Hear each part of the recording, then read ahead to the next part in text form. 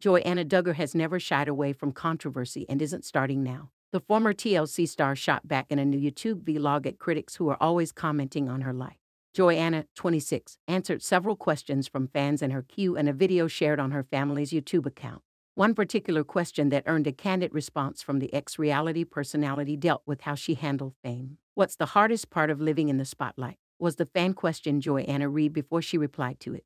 Tackling the inquiry head-on, Joanna admitted that the hardest part was dealing with others' opinions of her life.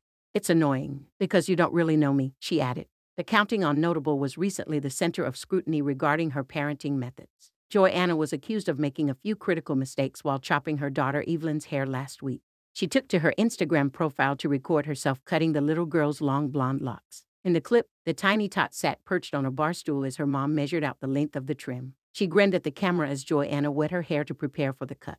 Facing the music, Joanna used basic kitchen scissors to chop her daughter's locks to the nape of the neck. Evelyn smiled as her mom and dad styled her new bob, and even looked in the mirror to check out the final product.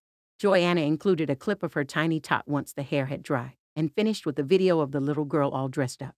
Evelyn twirled in a pretty white dress covered in flowers while her curly blonde hair was tied half up and half down. She captioned her post, "Do I regret it? Cutting Evie's hair at home." Fan backlash. But fans were quick to notice that Joanna's haircut method might have been wrong because her daughter has very curly hair. "She's got beautiful curly hair and really it needs looking after by someone that actually knows how to cut curly hair. You would just cut the curls out," one wrote. "Why are you cutting her hair?" a second asked. "Get some scissors for hair," a third begged. "Cut with shears so she doesn't get split ends," a fourth advised. "The cosmetologist in me is hurting watching you cut above your fingers," a fifth claimed. "Look up how to take care of curly hair or go to a salon and ask a hairdresser. It will help if she learns now and makes it a habit of doing her hair that way. Otherwise, it will become dry and frizzy," a final warned.